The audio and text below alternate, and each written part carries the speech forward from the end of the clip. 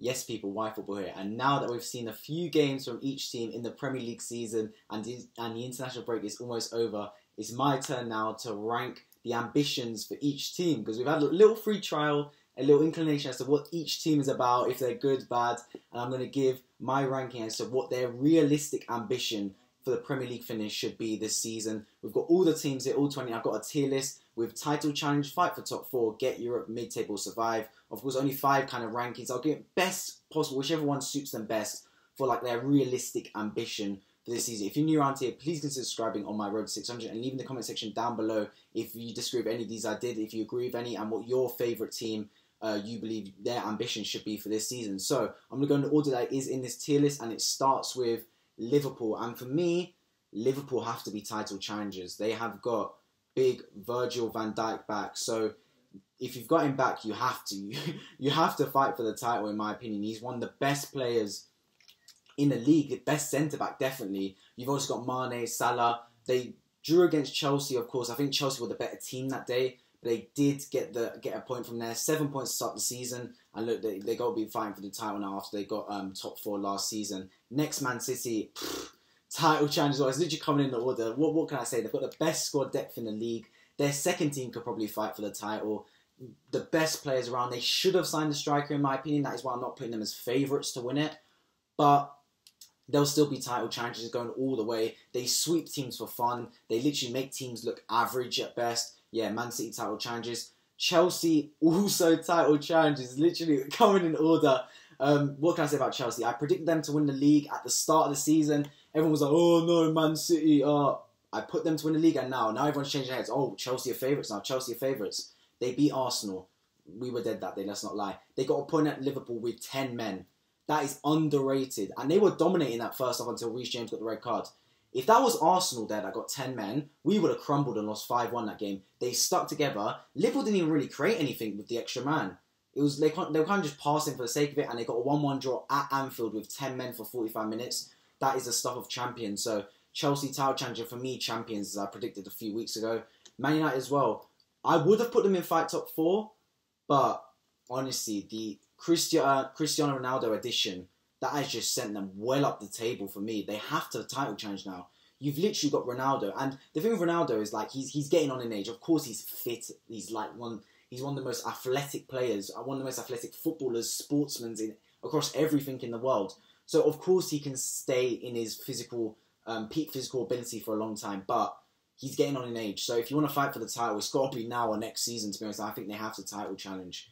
Now, Leicester City. For me, it's fight for top 4 for Leicester. They always seem to be there and they just crumble like the last few weeks of the season. So for me, they just got to fight for top 4. Do I think they'll break in? Not necessarily. I think these 4 teams are locks for top 4, to be fair. But Leicester at least need to fight for it because they've got a good squad now. Brendan Rodgers is a hell of a manager, and I think they can do enough to fight for top 4.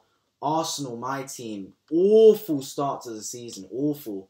For me, it's get Europe, to be honest. The ambition is just get Europe, whether it's Conference, Europa League, and it's sad to see because there was days under Wenger where we would literally get top 4 would be a guarantee, and it was like, can we try and win the league? And then we'd moan when we get top 4 or 4th or 3rd. We're like, we wanted to challenge. We're finishing 4th, 3rd. Now, top 4's a pipe dream. It is an absolute pipe dream for us. I'd snap your hand off for top 4 tomorrow. But if we can get Europe this season and salvage, that would be good, big for me. Less so Conference League, more so actual Europa League football. But yeah, it's got to be ambition is get Europe. Everton as well, get Europe for me as well. Everton always seem to underachieve. They've got a decent squad there. They've got a very decent squad, but I just don't think they're right to fight top 4 yet because you can't go from nothing to then fight top 4. They need to at least get the Europe branch first and hopefully they can get Europe. Tottenham, I was going to put get Europe, but after these first 3 games, it's got to be fight for top 4, no? They've won their first 3 games. It's tough. Man City at home, won.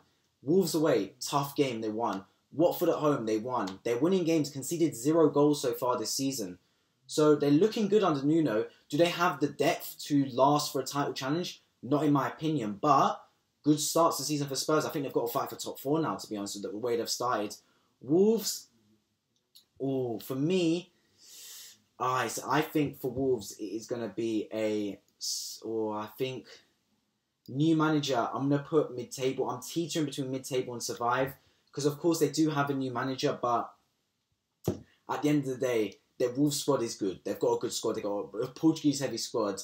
The new manager, of course, is the adjustment period. They started a bit slow. They were unlucky not to at least get a point versus Man United last weekend. But for me, I'm going to put them in mid-table. But if they can just survive this season as well, I'm confident they will. But if they can, then they'll push on under their Bruno Lage, who I think has got a potential. Aston Villa, it's got to be get Europe. They lost one of their best players, well, their best player in Jack Grealish for 100 million, and they invested it wisely. Danny Ings, great Premier League striker, veteran of the league. Buendia, great under Norwich. Leon Bailey, I'm excited to see him. He's looking like a trickster out on the wings. I think for Aston Villa, if they get Europe, that's an excellent season for them. West Ham United, you know what? Fight for top 4. West Ham United, they lost Jesse Lingard. I thought, that's going to be the end of them. They look good, West Ham. Antonio is a beast. If they should fight for top 4, to be honest. They're getting good results. They're playing good football. David Moyes has done an absolutely wonderful job there. West Ham are a different kettle of fish. Now, having Europa League football in their back pocket, does that make it that they're going to run out of steam towards the end of the season? Who knows? But for me, West Ham got to fight for top 4. Got to. Leeds United. For me, I think the ambition is... I think it's got to be mid-table one more season. I don't think they're right to push Europe next. This is only their second season in the Premier League. They did really well last season. I think for me, another mid-table finish around the 10th, 11th spot. They can get that. I think that's good for Bielsa, and he's building a project with this Leeds squad. So yeah, that'd be good finish for them. Brighton and Hove Albion, it's got to be survive. It's got to be the ambition. I just don't see Brighton pushing up that table. They're a good run team, don't get me wrong. Graham Potter's a hell of a manager. He's doing the best he can with a limited squad. But I just don't think they have the players to get Europe. They've started the season well. They really have. But to mid-table Europe, I just don't see it personally. I think their ambition has to be to survive. And that's the same with Southampton for me. They lost their talisman, Danny Ings, to Aston Villa, Premier League rival. Do I think Che Adams can pick up the slack? He won't get nearly as many goals as Danny Ings. And for me, if they can survive this season and build, that should be their plan. Burnley, also, it's got to be a survival job for them. The Brexiters have remained in the Premier League for so long. And I think I think now that the longer it goes on, the harder it is for them to survive in the league, because I feel like they're not strengthening in comparison to their opposition. In football, in terms of all sports, if you're not moving forward, you're moving backwards because of the way it is, the relativity between teams. And I just feel like in terms of their competition, like look at Leeds, Brighton, I feel like they're strengthening more than Burnley are. And I just think they need to survive this season, to be fair. Newcastle, I'm going to put a mid-table finish. I've got a soft spot for Newcastle. I really do think they're a good football team. I love the way their club is run. They've got Alan St-Maximin, one of my favourite players in the league, honestly. I think he probably is maybe top 10 favourite player in the league, Alan St-Maximin. They've obviously got Joe Luke from Arsenal, I rate. I think Newcastle, I really like Steve Bruce. He comes under the fire a lot, but I think he's a decent manager. I think if they can get mid-table, that's a realistic ambition for them. Like around, when I say mid-table, I mean around like the 14th, 15th, like not 15th, sorry, like 13th, 14th spot. I think that'd be great for them. Crystal Palace survive under Patrick Vieira. They look shaky to start the season, I'm not going to lie. Patrick Vieira has a lot of work to do at that team. If he can survive this season, I think that's the plan. He's a young manager, of course. They've gone the complete opposite from the Roy Hodgson route and gone for a really young manager. And let's just hope that he can survive this season, because, of course, Patrick Vieira, Arsenal legend. I wish him to the best. My ideal league table would be Arsenal first, Crystal Palace second. But let's just hope for Patrick Vieira and Crystal Palace that they can survive this season. Brentford, you know what?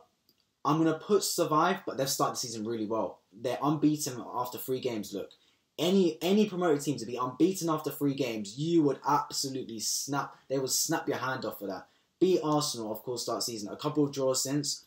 I think survive. They could push mid-table, but I think you got to be smart.